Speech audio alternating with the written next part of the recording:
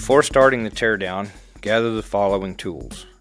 You'll need some sockets 2 1/8 inch, 19 millimeter, 17 millimeter, 12 millimeter. You also need the ratchets and an air gun in order to use these sockets. Open box wrenches in 10 millimeter, 12 millimeter, 17 millimeter, 21 millimeter, 23 millimeter. Also a 19 millimeter would be handy, and an 8 millimeter stud puller. Also a pilot bearing puller, alignment dowel pin puller, and a very healthy rubber dead blow hammer.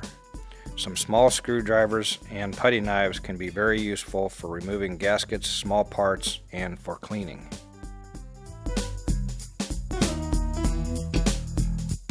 We'll start with disassembling the engine by removing the flywheel. You will need an air gun with sufficient torque to remove the 2 1/8 inch nut.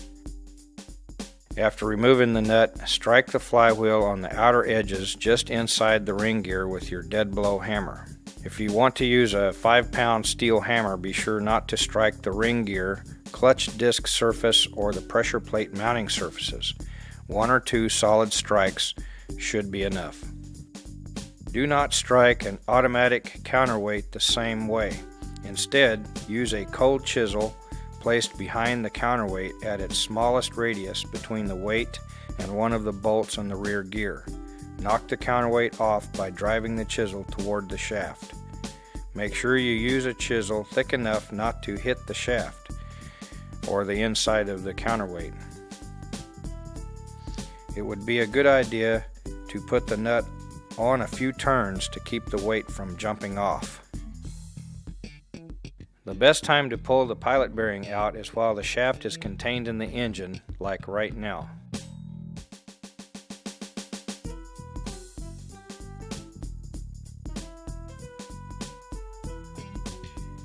We then rotate the engine to begin working on the front, removing the main hub bolt with a 19 millimeter socket.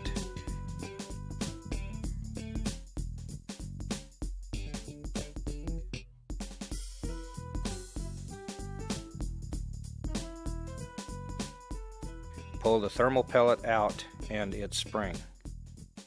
Now it's the easiest time to remove the main seal.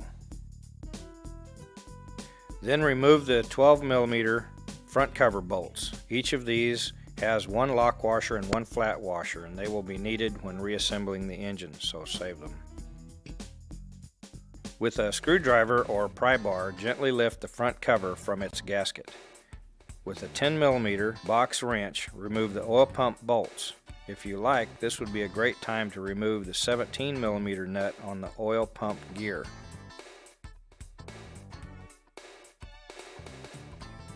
Remove the timing gear and lift off the oil pump and its chain and gears. Then remove the front counterweight. Remove the 12 millimeter gear bolts.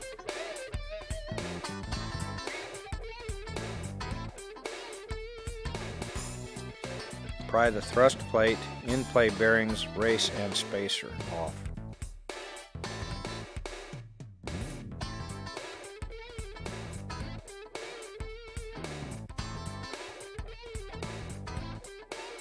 Put one of the front gear bolts back in to hold the gear in place.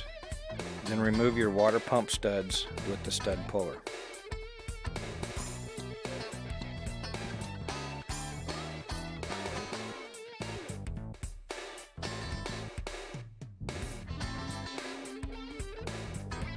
Working from the back of the engine, remove the rear main seal and the woodruff key. Note that these bolts are shorter than the front gear bolts. Remove the long through bolts with a 17 millimeter socket. These bolts are also sometimes referred to as tension bolts.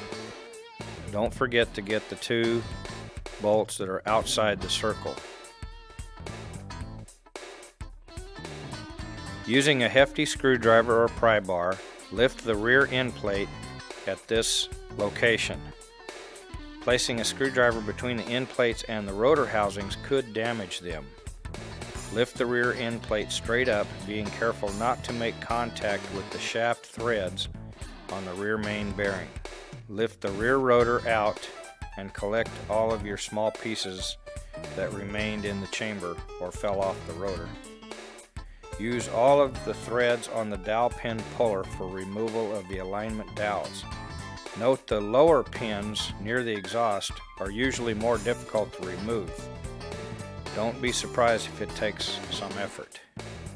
With the 2 pins out of the rear rotor, tap the rotor housing with a dead blow hammer to get it loose, and then remove that rotor housing.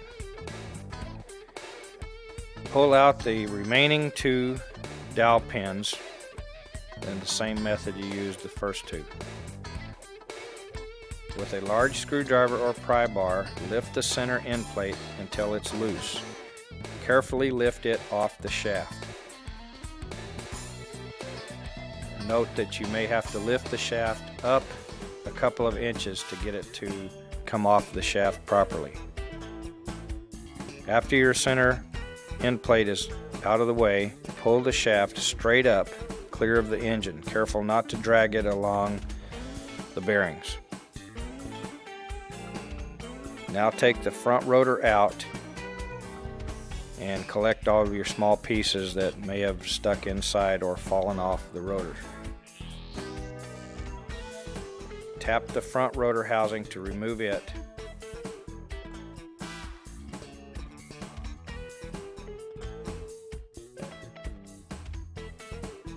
And then take out the front gear.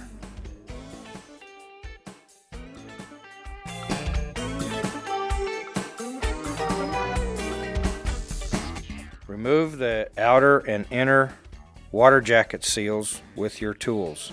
Small screwdrivers work real well.